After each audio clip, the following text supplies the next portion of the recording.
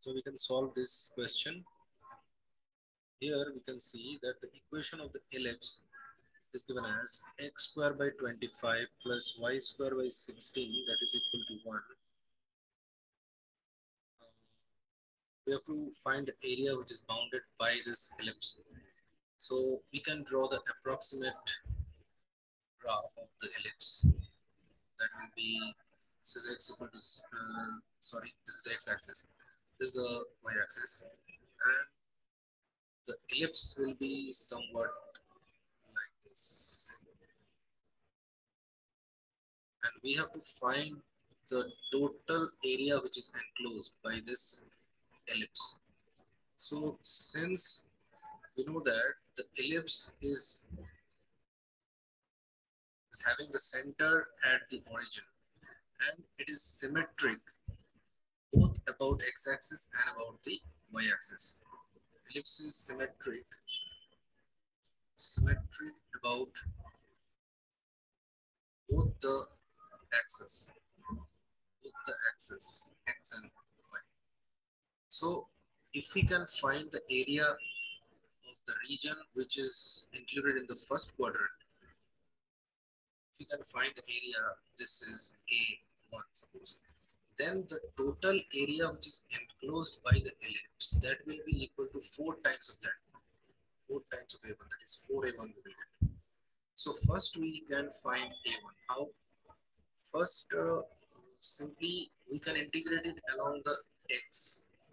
So we will use integral y dx. So it means y I have to express it as a function of x. Now we will solve it and we will see that y square by 16 equals to 1 minus x square by 25. So we can write this as y square equal to 16 by 25 times 25 minus x square. So we can write like this. So therefore y will be plus or minus 4 by 5 square root of 25 minus x square. I don't know. So here we should, for the first quadrant, we should take only the positive sign. It means that y equals to 4 by 5 square root of 25 minus x square. Since y in the first quadrant, both x and y values are positive. So therefore, we have to do, we have to find a1 first. So it will be um, integral y dx, where, and here see the exponent of this point where it intersects the x-axis.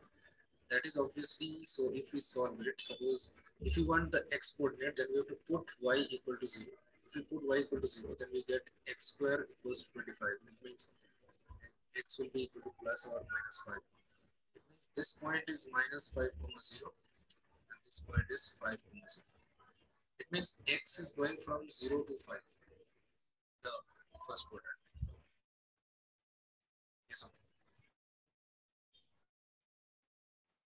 So integral y dx, it means the function of x, this is the required function of x.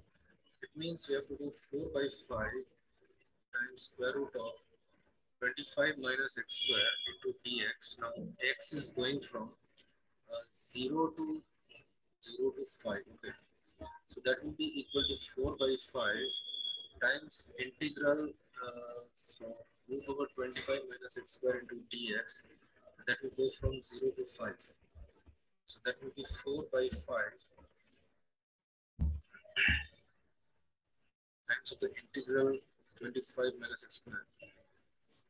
25 minus x square. So as we know that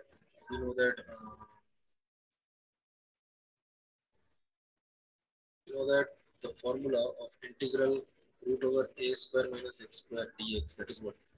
That is x by 2 root over a square minus x square plus a square by 2 sine inverse x by a plus c obviously. So here it will be, since it is a definite integral, so we don't need this c actually. So simply there, that is so it will be x by 2 root over 25 minus x square plus 25 by 2 sine inverse x by a. A is 5. So that will go from 0 to 5. So that will come as 4 by 5. It's a1. A1. Therefore, a1 will come as 4 by 5. So if we put 5 here, then also this factor will become 0. And if we put 0 also, this factor will become 0. So it means we will get first is 25 by 2 sine inverse 5 by 5, that is sine inverse 1. Minus we have to do, that is 25 by 2 sine inverse 0. So sine inverse 0 is 0. So simply we have to do 4 by 5 times 25 by 2. So sine, now sine inverse 1 is pi by 2. So that will be equal to 5 5s are 25, 2 2s are 4. So 5 pi square units. 5 pi square units will be the answer. So the final answer.